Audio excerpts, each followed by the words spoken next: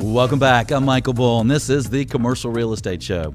If you'd like to know the absolute latest on any commercial real estate related topics, check out our on-demand show podcast. For example, we recently interviewed Mitch Rochelle and Andy Warren, both with PwC, about the PwC ULI Emerging Trends Report for 2014. If you want to get an idea of what's going to happen in commercial real estate in 2014, you'll want to watch that show. It's available on the show website. It's available on YouTube. Just go to commercialrealestateshow.com. Well, today we're discussing real estate financing.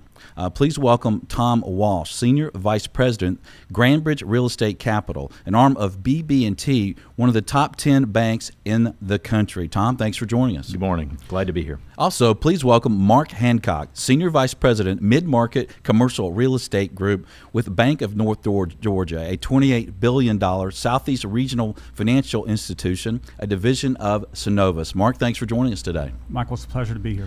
Well, guys, I'd like to start with your interest rate predictions. You set rates, right? You're bankers, you're lenders, right? Every day. Okay. Well, I know you study the market, right? And so you have an idea of what you think is going to happen, Tom?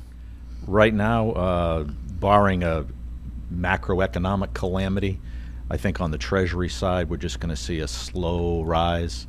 I'm in the camp that thinks LIBOR just can't stay at 25 or 20 basis points forever.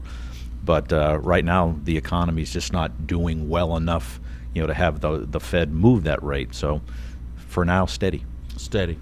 Okay. All right. Michael, we're in recovery mode, not expansion mode, and the Fed is going to be hard pressed to start tapering anytime soon. I think the change in chairmanship to Yellen this early part of 2014 will also bring caution to take on liquidity out of the marketplace. It will be Yellen's recovery and her expansion, and she can't lose it. Okay. So you expect slow interest rate increases, so no jolt there. Correct. Okay. And a lot of people are concerned about Fannie and Freddie and the future of Fannie and Freddie. Tom, what do you think? Well, I preface this by saying nobody really knows what will happen with Fannie and Freddie, and it may very well be the Congress that is elected in the 2014 midterm elections that eventually decides that. If you go on the premise that the government is incentivized to support affordable housing, which most people seem, on both sides of the aisle, seem to believe that's to be the case, there will be, I believe, an agency in the future, whether it's one or two, and whether it's Fannie or Freddie, whether it's a combined one, whether it's one of the two, yet to be determined. Freddie Mac historically has been a little bit more of the entrepreneurial spirit company between the two. It wouldn't surprise me if Freddie made moves to privatize in the future and get away from the government guarantee on that. Fannie, on the other hand, has been a little more of a governmental company over the past, and if I had to pick one who would be the likely successor to stay in that mode, I would say Fannie Mae is the likely one. But in any case, I believe there will be a government-supported agency there to support affordable housing, because at the end of the day, there's no more affordable housing than apartments. In any sector of the market, apartments are always a more affordable alternative than single family in a similar location. And the government appears to be committed to that. So I think there will be an agency going forward. I'm not sure what the model will be, but there'll be a government-supported system in place, I believe. Okay. And how are the caps and changes in Freddie and Fannie affecting the marketplace? Are they still the lender of choice for, say, apartments? The caps on growth, which basically have Fannie and Freddie effectively shrinking multifamily production right now. You're starting with such a high number that shrinkage is a relative term. I mean, if you go from 30 to 27, 27 is still a huge number. I mean, so it's all relative on the shrinkage side. Right now, there is a commitment of being in the market, of staying liquid. Both the Fannie and Freddie are still doing huge numbers in any relative terms, huge numbers. However, they're not alone in the market like they were 3 years ago. Okay. Life insurance companies, are at the middle part of the leverage scale, maybe up at the top of the leverage scale on really high quality stuff. Life companies are stealing a lot of business away from the agencies. Locking rated application is a big advantage for them. The CMBS market has stepped in to grab what I would say the quality spectrum in the market right under Fannie and Freddie. That really would be the biggest segment of the market. You know, there's more C apartments in this country than there are A apartments. And so each lender. Well, I need a place to live, you know. Yeah, that's right. I gotta live That's somewhere. right. But each lender category has their place in the market right now. The market for apartments has never been more liquid. And it's because it's not just Fannie and Freddie right now, though they're both garnering huge market share right now. But the life insurance companies have made huge inroads into the multifamily side. The CMBS market is doing a lot of multifamily lending right now. So it's probably never been more liquid than it is right now. And Mark, banks are doing loans on apartments too, right now?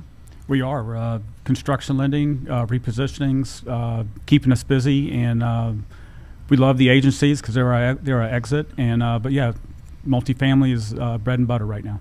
Well, it's glad to see banks loaning money. Can I get some money for lunch today? As long as you pay it back.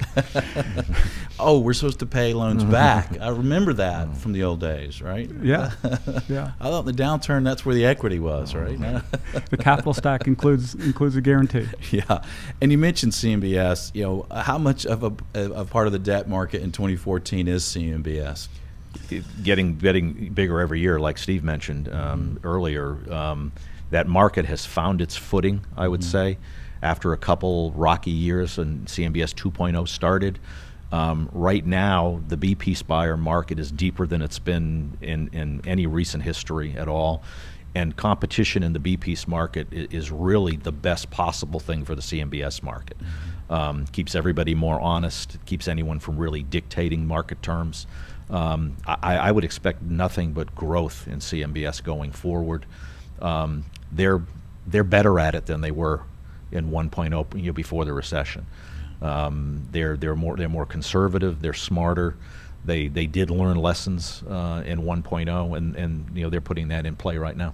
They didn't learn too many lessons to not do loans, did they? I mean, no, I mean, right now it's probably an ideal time to do loans. And I hate to go to get a loan from somebody that was in charge of workouts for the last 3 or 4 years. Yeah, that workouts will jade you as a lender, without a doubt.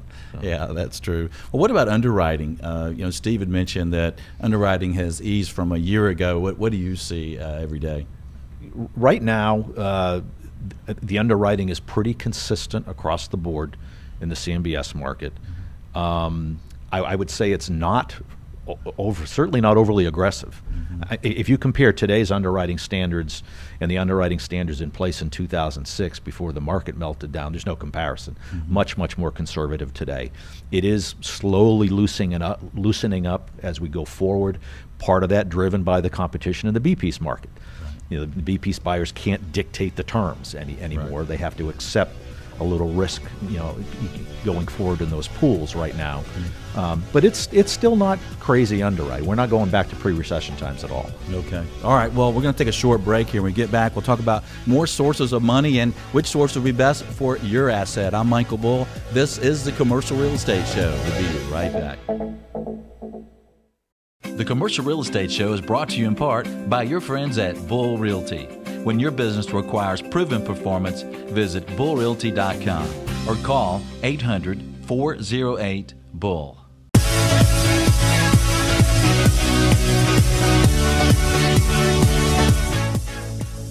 Welcome back. I'm Michael Bull, and this is the Commercial Real Estate Show. Well, each week here we focus on a topic of interest of business owners, investors, and real estate professionals. Be sure to catch topics of special interest to you. Sign up for a once-a-week email announcing the show topic at commercialrealestateshow.com. Well, today we're talking about financing with Tom Walsh with Grandbridge Real Estate Capital and Mark Hancock with Bank of North Georgia, a division of Synovus. And guys, I like to talk about sources for different property types that as a borrower or sponsor that we might want to consider for our properties. And first, let's start with CMBS. What type of properties and loan situations should we think about for a CMBS loan? CMBS will do all of the major property types, the 4 food groups, plus hospitality, plus self-storage, plus mobile home parks. Not a lot of specialty property works very well in CMBS. The reason why you would do CMBS versus another lending source quite often is driven by leverage level. If you need to get up to the sort of the top of the leverage stack, say for most properties that being 75%, CMBS is going to be your player at that level. The life insurance companies who are also doing all of those food groups, they're going to cap out usually in the 65 to 70% range at most. The exception of that would be for high-end apartments where the life insurance companies will go to 75%. But the CMBS market is mostly serving the part of the market that just needs higher leverage. That would be the simplest way to explain it. Okay. And these life insurance loans, are these all non-recourse? By and large, I would say any life insurance company loan above $5 million is done on a pure non-recourse basis. Some of the smaller life insurance company loans, say from $5 million down to $1 million, we will see a fair amount of those deals at least attempting to get some level of recourse. Those life insurance companies found that they could get recourse during the recession, and they decided they liked it. And so a lot of them are still trying to get, even if it's a small piece, a 20 or 25% recourse level. If you're lower leverage, though, even in the smaller deals, you'll be non-recourse there also. And the rates are going to be similar? Yeah, I mean, you get you get a little more competitive as you get larger in the life company space. Right now, the life insurance companies, by and large, are slightly under the CMBS pricing on similar property types. But loan size does matter. I mean, a $20 million loan from one of the major life companies is going to get priced tighter than a $3 million loan from one of the smaller companies. Okay, so I'll have a better chance of getting lunch money from Mark if I go to Bones Steaks House for lunch rather than McDonald's? Yes, most definitely. Absolutely. Okay, and what if I've got a property in a secondary, tertiary market? Will life insurance companies look at that? Some will, some won't. Okay. That's one of the criteria. I use an example here. In our area in the southeast would be a Montgomery or a Macon or a market like that. That's not a real big market. Some life insurance companies just don't do any tertiary markets at all. Other ones like tertiary markets. CMBS, by and large, is ambivalent to that as long as the numbers work. And Mark, when do I go to a bank for a loan besides getting my lunch money? Tomorrow. Tomorrow. We'll take you tomorrow. And what types of properties and things are you guys considering, and what do you like? Well, multifamily is obviously the hot segment, and we look at a lot of multifamily. We're looking at retail. I'm looking at some repositioning office buildings. Industrial's a little difficult. You're looking, but what are you closing? I've closed a few office repositionings this year. Regarding office, I'm fairly bullish. Lack of deliveries here in our metro area, while we also have improving absorptions. So I'm fairly bullish on it. So. And what are some sample loans that you closed as far as rates and terms in the banking world recently? Obviously, we're bridge lenders, 3 to 5 year money, and on those repositionings, generally 5-year money, a couple years interest only would be pretty standard, and our rates would range from 5-year, depending on when I closed it, 4.5 to 5.25. And today's market, given swap rates where they are, we're actually pricing a lot of fixed rate swaps, which we can come in lower than that, into the high 3s, low 4s. And loan to value ratio ranges? On office, up to 65 for the repositions we're talking about. You get into some real Class A, into some real occupancy, we obviously can go a lot higher. I only have Class A, so. And how about non-recourse? I hear banks are doing some non-recourse. Banks are doing non-recourse, and I will say that philosophically, every commercial bank post-recession has had a backroom conversation on what the value of a guarantee really is. In my personal opinion, my non-scientific research is worth about 5 to 8%, and so my position is we're better at 65 non-recourse than 75 recourse. But it's a debate-driven argument, and there's no winner or loser. But a lot of the banks in town are doing non-recourse. Yeah. The leverage today is 60 to 65. Oh, great. Well, that's something to look at. Well, we'll have more for you in just a moment on current financing trends. I'm Michael Bull, and this is the Commercial Real Estate Show. We'll be right back. The Commercial Real Estate Show is brought to you in part by France Media. France Media provides exposure to the world of commercial real estate. Visit francemediainc.com or call 404-832-8262.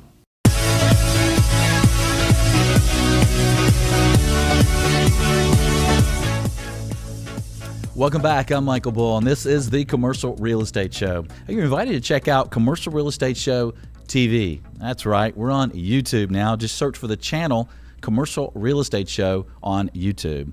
Well, today we're talking about financing with Tom Walsh and Mark Hancock. And Mark, I'd like to ask you guys about distress. I mean, I hear the banks are through most of their non-performing notes and loans, and there's very little distress left. What do you see out there? First, I just want to say it's a pleasure to be on here with Tom Walsh. We go back to the Reagan years, a very long time ago. He looks a lot better than he did in the 80s. He had an Eddie Van Halen mullet haircut back then. It was not appropriate. But it's good to be here. You're a lot smarter now, too, by the way, Tom. a lot smarter. And he's now an icon. He's an icon. That's right. Regarding distress, banks are publicly traded. We're regulated by multiple agencies, and we're required to clean our balance sheets. And for the most part, 6 years after the start of the recession, we have done that. Banks have pretty much done that, and banks are in growth mode, trying to lend money. The bank analysts are looking for earnings growth and improvement to our net interest margins. So the issues with distressed assets really aren't so much on the commercial bank side. The concern I have is on the CMBS special servicing side. We know here in Atlanta there's a high number of distressed assets coming due for immaturities from 15 through 17. And I'm concerned about what happens when those properties come on the market, what happens to cap rates and values. Yeah. Most definitely true. You know, there's a lot of properties out there in CMBS world in the existing pools that are able to pay their debt service but are not going to be able to be paid off at the end. The values are just not there. And that's a looming problem that starts to really accelerate in 2015. I think 15, 16, and 17 are the three big years for maturities. Still a little bit unknown as to how that's going to be handled. There are some financing programs out there right now that will get you to 85%, which will be a big help for people. You know, that's a sort of an AB, first mezz kind of combo kind of deal. But what remains to be seen is the economics in place and how that relates to a borrower's willingness to cut a check at the closing. And these are non-recourse loans. I mean, every CMBS loan is a non-recourse loan. So it's the borrower has to do a serious financial analysis, a little bit of a psychological analysis, mostly financial, in deciding whether they want to support this property for the long run, if that means writing a check to pay it off at the closing. Yeah, and they're going to have to look at bringing some cash from somewhere, aren't they? Yeah, it's either going to be their own, it's going to be a secondary investor, coming into the deal. It's going to be an interesting situation to watch going forward. Yeah. Eventually, those assets have to be right-sized to market. Either they're paid down by the borrower, or they're sold at market value. Yeah, today's market value. Yeah, and some of what we've done as brokers and brokers around the country is we're able to bring investors to bring that cash to the table and bring the original leave the original sponsor in place, and let them do the management and leasing and keep the project going. What other tips do you guys have for a borrower that may be in a situation where he's got a loan coming due and it's not going to support the loan amount?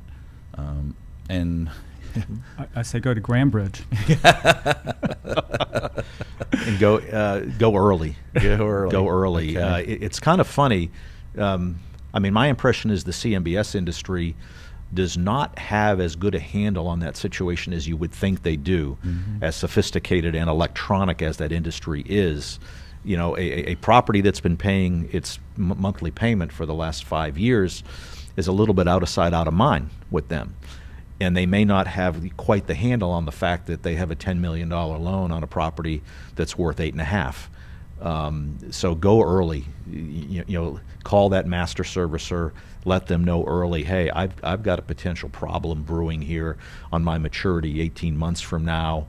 Let's work together on it. I'm not promising that they're going to work with you at all, but it's a whole lot better than waiting until 60 days before maturity to raise your hand and say, I can't pay my loan off. Yeah. The capital stack has a lot of layers to it, and you need to address every layer, not just senior lender level, but Mez is out there, Mez is playing again. You can bring in new equity at a higher preferred return. There's a lot of slices, ways to slice it to find a way. Right. Okay. And we touched on it earlier, but I'd like to get a little deeper into it because I think it's a concern of a lot of property owners right now is the underwriting for these type of loans. When they're going to get these loans, what are you seeing for debt coverage ratios, and what else in underwriting are you seeing today? Right now, if you talk to CMBS industry, which the expectation is that's going to be the people who will take these loans out more than likely, it's a debt yield driven market, which is a concept that we didn't even talk about before the recession. They're all on debt yield now, much more so than debt coverage. On apartments, they're real aggressive on debt yield, getting way down into the 8s. On the other property types, though, not quite as aggressive. A lot of say 9.5 or higher on debt yield. You're going to find that the underwriting is as is based underwriting. So far, no one is really going on pro forma at all. It is in-place cash flow. In-place cash flow is the easiest thing to underwrite. That's one of the reasons why we do that. But right now, almost all the loans being made are done on in-place cash flow. That can be kind of your problem in the future. As far as the CMBS loans paying off these old CMBS loans that were done on very aggressive terms back in the mid-2000s. Yeah. Well, that's sad to hear as a broker that, I'd like investors and lenders to look at my pro forma. Well, it's interesting. I think this is one of the best times to buy commercial real estate, in my opinion. We're in a recovery. And like I said, we're not in expansion yet. Well, maybe we are with apartments, but it's a great time to buy properties, and I think it's a great time to do loans. And we'll have more about loans and some tips for you. I'm Michael Bull. This is the Commercial Real Estate Show. Stay with us. We'll be right back.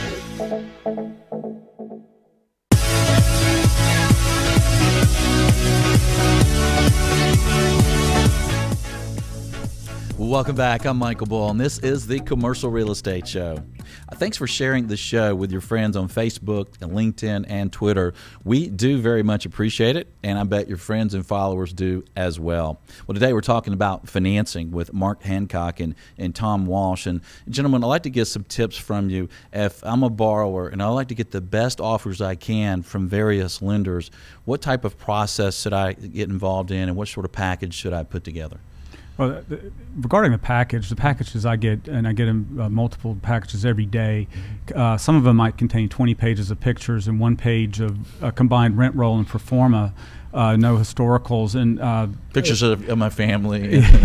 I'm going to every loan I close. I obviously walk through the property and I look at interior and exterior. I don't need the pictures, and with Google Earth, you can easily find it. I need more analysis and historical, 3-year historicals, and some in performance. And what I like to see more of in these packages is real solid data on supply and demand. Some packages might have a lot on supply, some might have a lot on demand, but not on both. So we're looking for more analysis, and we also want access to either the Excel workbook or the Argus package, so that we can work in the spreadsheets. That saves our underwriters a ton of time. That's nice. That's a great idea. Great tip. Some other tips, Tom? That's an interesting point, because we have some lenders now that when we send them a PDF package, immediately ask for the same information in Excel because they want to manipulate it themselves. In addition to what Mark said, keep numbers up to date. In November, if I'm getting a package that has a year to date through August, that's too old. I need a year to date through September, October. Keep good numbers on a monthly basis. Most every property type now, especially on a trailing 12 basis, lenders want to see monthly columns. We don't want to see a full year's worth, because everyone's looking at trending. And that's generally to the borrower's advantage, because most trending today is positive. That's right. So do monthly, keep good records, keep your personal financial statement and your REO schedule relatively up to date. If you send me one in November 2013 and it's June 30th, 2012, that's kind of old. I thought you were going to say 08. No, but I mean, it should be up to date. Again, most people's REO schedules are getting better. Right. So keep it up to date. Show the good news in how your portfolio is doing, and keep your PFS up to date. Right. Your personal financial statement, that's a good tip. And I like your tip, Mark, about the trends in the market. That's one of the things that we do when we're marketing properties, is to show, hey, what's the vacancy trend for that property type in that sector, and what's the trend for rates there. So so the investor needs to know that. Well, guess what? The lender's investing more than the investor, right? You look at multifamily construction today here in Metro Atlanta.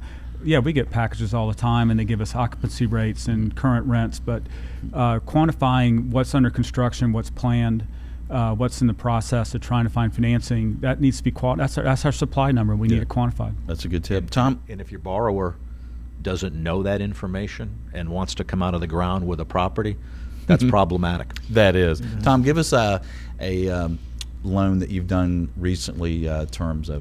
Okay, we did an interesting deal here in Atlanta's most desirable in-town neighborhood. It was actually 8 addresses, all in the same neighborhood. I think the largest of the properties might have been 26 units. It totaled a little over 100 units. Did it with a life insurance company, 10-year deal, 25-year AM schedule. At that time, the rate locked in about the 4.5 range, but it had a refi and a purchase component to it. Made it a little bit complicated. Life insurance company stepped up and got it done. Great, Mark. Tom, thanks for joining us today. Thank you. Great to be here. We appreciate it. And you're invited to join us next week. We have interviews from NAR, National Association of Realtors Conference in San Francisco. You don't want to miss that. So thanks for joining us today. I'm Michael Bull. Until next week, be sure that you always lead, learn, and laugh, and join us for the Commercial Real Estate Show. The Commercial Real Estate Show is brought to you by Atlanta Office Liquidators, new and used furniture liquidators, France Media, publications and conferences, and Bull Realty Commercial Brokerage, a great place to do business. For more information on these companies or to access additional podcasts, videos, or blogs, visit commercialrealestateshow.com.